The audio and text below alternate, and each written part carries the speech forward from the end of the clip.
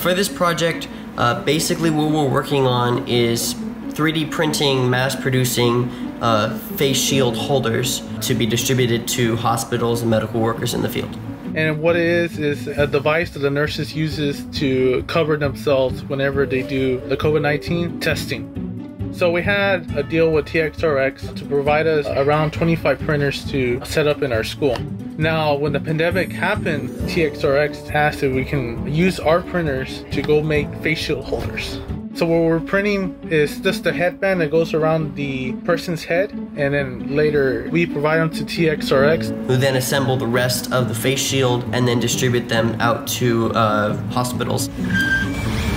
So the way we do it, essentially, we get the file from TXRX, and then we use that file to replicate the print, and we'll go through and print about 5 or 6 of these every single day for a week at a time, and then we'll turn all of those in, and then we start another printing process the next week. At the end, we produce over 1,400 headbands. It feels really good to be part of the answer to the pandemic.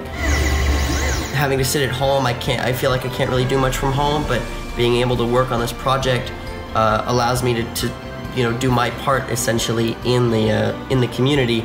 And so even if it's not a lot, just printing some face holders, if that's something, then I'm willing to do it.